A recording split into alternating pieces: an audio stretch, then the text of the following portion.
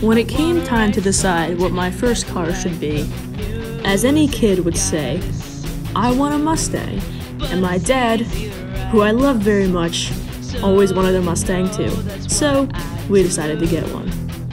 My Mustang's name is Mikey, after the horse that I used to ride when I was little. I love my Mustang, all my friends love my Mustang. When they see them around town, they all go, hey, there's Mikey. When relating Mustangs to my field of study, it's pretty obvious. I'm going to Drexel University for recording arts and music production. What do you listen to in the car? That's right, music, and the radio. I even record my own music. In fact, the song that you are listening to right now is my own song. I played everything, I wrote everything, I mixed, mastered, produced every single thing on this track. It is from my second EP that I've produced. I have also produced 2 albums, and another EP for a local band. In fact, when I produce my own songs, I actually listen to them in my car, because when I sit down to produce music, I get way too focused on the little tiny details, but when I'm in the car, I'm just like any other person listening to any other music.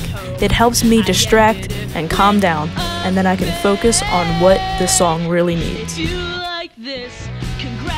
Mustangs in particular are really important to my field of study because they're cool and I make cool music.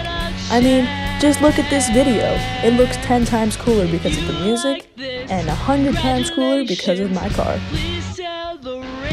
Not only do I like to listen to music in my car, but music and cars are very similar.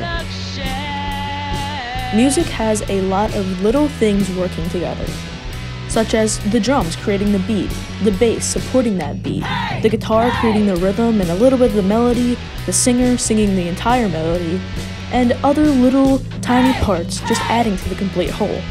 That is just like a car. The wheels are doing their job, the steering wheel is doing its job, and of course that powerful engine is doing its own job.